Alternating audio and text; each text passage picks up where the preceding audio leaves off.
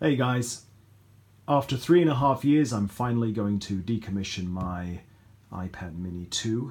This is the iPad mini 2. It's a 128 gigabyte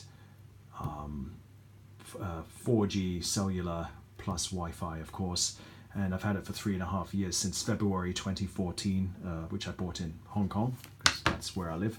And I've just taken it out of this case. So I've had this case for as long as I've had this iPad, and you can see it's really showing its age. You can see all the wear and tear around it, and I've been collecting a lot of these flags, charity flags from Christian institutions and all sorts of charities. So I've been collecting a lot of these just as a memento. I'm going to be keeping that. It's quite endearing. Now here's the iPad. I've taken it out of the case, as I've said, and let's look at the back. So this was actually before I got married, so I put my my wife's name and my name on the back. And yeah, this is an iPad mini 2. Okay.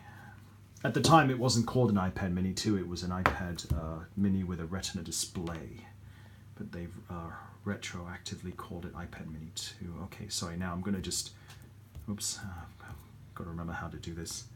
Sorry, it's a bit dark. Alright, so what I'm going to do is, for the final time, I'm going to wipe everything off this iPad. So I'm going to General, I'm going to reset the iPad. So I'm going to erase all contents and settings, because the idea is I want to be able to recycle this iPad and give it to someone else, but I have to remove absolutely everything. So I'm going to erase it. And are we sure? Yep, absolutely. There we go. So after 3.5 years, I am officially decommissioning this iPad. The reason why, because I've recently bought an iPad Pro, which I will show you in the next video. I'm going to be doing an unboxing video.